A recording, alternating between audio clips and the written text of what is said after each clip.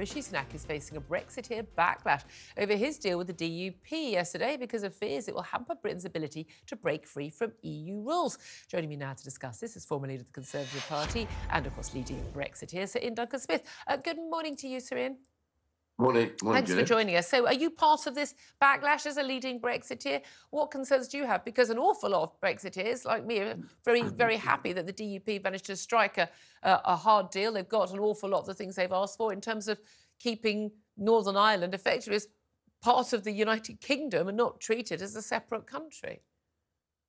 Yeah, I think the headlines are a little overcooked. I didn't vote for the Windsor Agreement because I thought all these areas were a problem. The original protocol wasn't very good either. And of course, the EU tried to weaponize Northern Ireland and the border as though that would somehow stop us leaving the EU. That didn't work. But what's been left behind is a problem because if they're bound by what are essentially EU regulations, then that means our goods going into them and vice versa become difficult. But the Windsor Agreement resolved a little bit of that, but it wasn't good enough. And then this agreement that I've been talking to the DUP about actually resolves a lot of the cross-border trade issues with the UK and with Northern Ireland so that that trade will be freer. It doesn't, as I understand it, stop us digressing and moving away from EU regulations, which of course it must not. But it does pose questions about how far Northern Ireland will be able to go. If we change our regulations, will they be able to do the same? And that's still down to the question of whether the government has the courage and the determination to make sure that Northern Ireland is not left behind, and that's a political question. Well, there was always a hope that Northern Ireland would get the best of both worlds. They'd be able to trade freely with the mainland Britain, of course, as part of the United Kingdom, but also be able to trade freely with Southern Ireland without a hard border, without too many checks, and get the best of trading with the EU. And they would, as Northern Ireland often has to be, because of the fudge you have to make over those borders, that they would get the best of both worlds. But they ended up with kind of the worst of both as a result of that. And I've been very open with my Northern Ireland audience, that Brexiteers like me kind of figured, well, I'm afraid we threw them under the bus. It was a price worth paying to get the deal through, given what Boris Johnson had on the table after what Theresa May did, stitching everybody, Brexiteers up. That was what was on the table. There wasn't time to sort of start again from scratch. But this has got to be an improvement. And we can't have a situation where we leave the EU, but we continue to be aligned with the EU because we're too afraid of any checks or any regulations, because what's the point of leaving the EU if we're going to abide by every rule, even if we don't think they're good rules?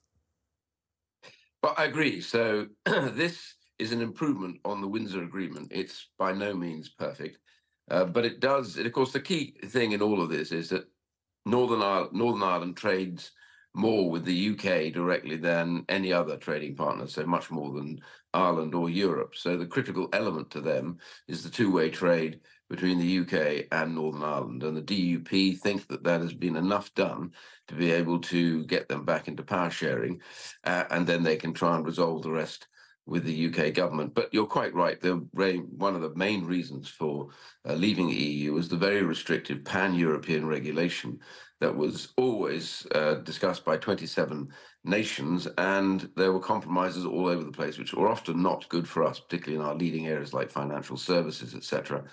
So in leaving, we are able to change those regulations to suit the way that we trade.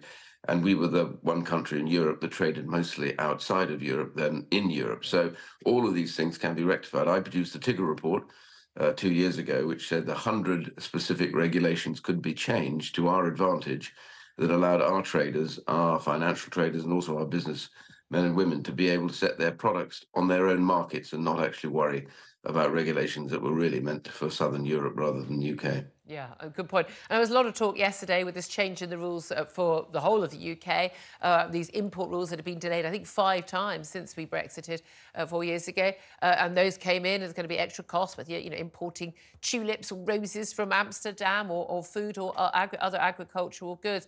A lot of the usual suspects on social media say, oh, how terrible Brexit has been. Oh, countries in the doldrums. It was the worst decision ever. 4 years on last night, I was in Parliament Square with another 50,000 Brexiteers, and my Union Jack Old Spice rather than ginger spice dress, it has to be said, celebrating still one of the greatest days of my life. I'll never regret it. Do you have any regrets about Brexit?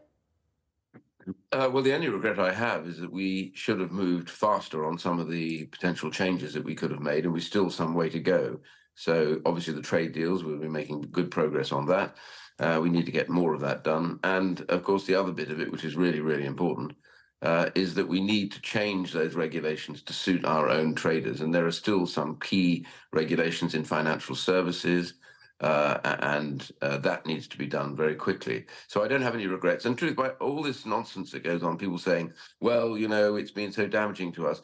The UK economy and all the European economies have gone through COVID and the war in Ukraine, the crisis, the energy crisis, all that.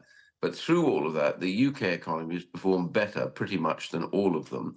It has lower unemployment, and it's been growing at a rate which is faster. Inflation is coming down. So on every measure that you make it, the UK, I can't see any area where you would say this has been desperately detrimental to the UK. We've more to do to make it even more competitive. But the reality right now is this has been a good thing to do. Hear, hear to that.